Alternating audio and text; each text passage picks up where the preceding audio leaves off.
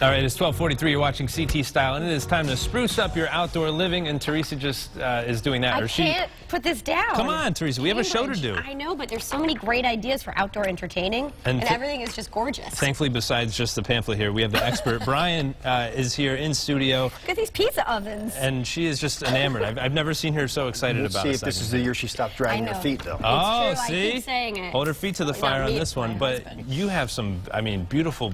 It's like a work of art, all the different stones that you guys are able to put in. Every year, you know, you look at Cambridge, every year new products, new colors, new kits, like you just mentioned a few of them. So that's something I think that we do best, you know, the outdoor living theme. And we're seeing that expand every single year. People really trying to get more, you know, out of their outsides. 4 seasons as opposed to maybe we're used to 2 here in the Northeast. Don't you just want to sit there? It's so cozy looking. I do. I need to make friends. But that's year-round, right? The fire pit? Absolutely. You can keep that out. You're seeing pavilions over areas like that. You can see certainly the fire features, the water features. So again, a year-round, you know, entertaining center.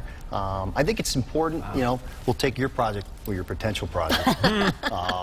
You know, to think about what do you want to use it for. You know, maybe initially it's just the backyard patio. You know, we just came out of a pretty rainy spring, or kind of still in it, you know, and you're looking at that muddy backyard. Maybe it is just that patio this year, or that fire feature, and then having that bigger vision, you know, as you move forward to look at, maybe I'm going to have this outdoor kitchen. You know, my friends are coming over for, you know, my party this year. I like that idea, and that's the nice thing is that you're able to customize and build over time, and it's all built for you. And maybe an outdoor kitchen would be your next stop. That's what I'm finding, that project phasing. So, you know, when you see some of these pictures, that didn't happen in a day. And some of those kits are fully assembled. So, you know, that backyard patio could be there, and then it's a matter of just bringing in a unit that's already fully assembled and placing it on top of that existing structure. So homeowners really can start thinking a lot further down the line than maybe they thought initially when they sat down. And is it all weather resistant? It is. I mean, certainly outdoor living, you know, all these products are meant to be outside. You know, Cambridge or ArmorTec, that's certainly what you hear when you think of Cambridge, is that, you know, lasting color, that ArmorTec finish, so that integrity, you know, of the paving stone. You're looking through the catalog, you're looking at colors and textures. You want that to last, certainly, you know, outside.